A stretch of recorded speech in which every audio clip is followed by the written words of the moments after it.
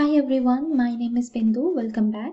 In this video, I'm going to show you how to use custom format in Power BI, how to custom format your string in Power BI. Before going into how to, let's know what is this custom formatting in Power BI. You have data in Power BI reports, right? Every data, each and every data that you have in your Power BI report, we can format it in particular way. So using this custom formatting, we can decide in which way, in which format we want to display our data. We definitely have some formats available in Power BI. In some cases, there are certain scenarios where the client insists to have certain format for the data. So in that case, you can use this custom formatting. Now that we know why to use and what this custom formatting is, now let's go into my laptop and let's see how to create this custom format strings. So if you look at my screen here, this is a sample report which I took from Microsoft. Let's say I just want to format the date in this report. So we'll see how to custom format the date. I want to format the date in the way I like, okay? So to format anything, to format any string or any data, any date or any data, for that matter, any data in Power BI, straight away go to this modeling tab, okay? Go to this modeling tab and you have all the fields here. You have all the data sets here, right? All the tables and their relationships in this modeling tab. Let's say you want to modify the date, okay? For that, what you need to do is just keep open this properties and fields tab because we'll be using both of them here.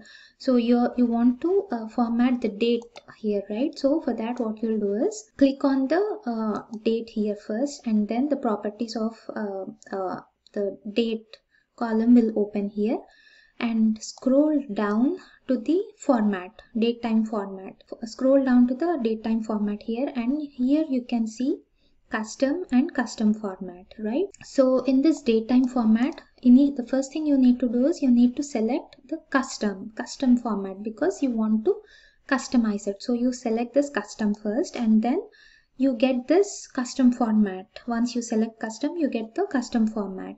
And if you scroll down here, you'll have different options available. You can either use them or you can create your own custom format. So here I have a D. So when I give D, what that gives me is click somewhere else. So when I give D, it's going to give me the date. It's going to give me the whole date, like month, date, and year. Now, if let's say I want to change this to DT, let's see what we get. So if you change this D to DT, we are getting just the date. We are not getting the entire date like month, date and year. We are just getting the date from the entire date. So now change this to DDD. If you change this to DDD, you are getting the day of that date. You're seeing it as Thursday, right? So when you say DDD, you get the full name.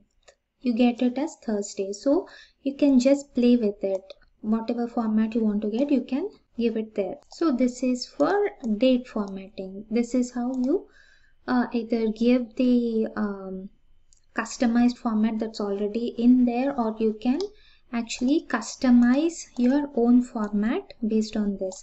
Suppose you want to have MMDDYY format. See, you get this 03/14/19, which is 2019.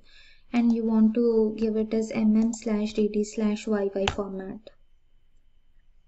So this is how you customize date or strings in Power BI. Customizing the date or strings or any data in Power BI, it seems to be easy, but there will be certain scenarios where you have to customize your data in a very complicated way.